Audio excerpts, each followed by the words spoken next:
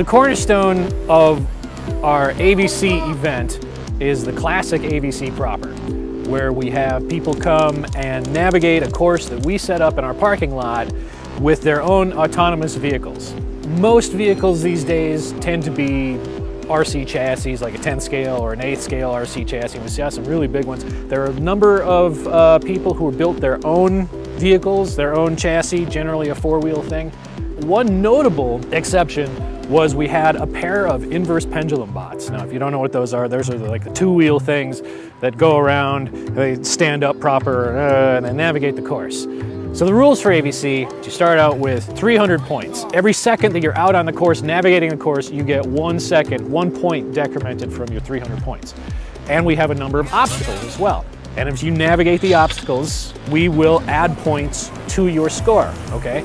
So by the end of the time around the track, you have a time which is decrementing and then bonus points per obstacle that you've navigated. The track this year is a little bit different than it has been in previous years for a couple of reasons. Number one, we took on the Power Racing series to do in our parking lot as well, so that needed some space. But not only that, people are able to navigate a bigger course more easily with stuff like GPS. And so we wanted to kind of make this a little bit different. The track is a little bit smaller, and therefore it's a little bit narrower as well.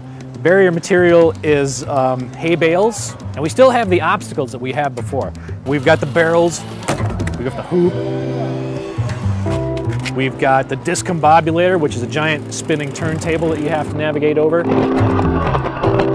In years previous with the discombobulator, we've had some people actually just jump right over the turntable. This year, we put a ball pit at the far end of that, so if they jump too far, they end up with a ball pit and the run is done. That tends to complicate the run for the faster bots.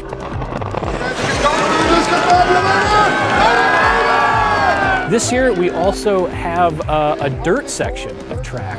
We've had a number of competitors who will do what's called dead reckoning, where they're counting revolutions of their drive shaft to see just how far they are. I'm gonna go this far, then I'm gonna turn. I'm gonna go this far, then I'm gonna turn. And on this track, you can actually choose which way you want to go. So the dirt section is not very good for the dead reckoning vehicles, so they have to go a longer path.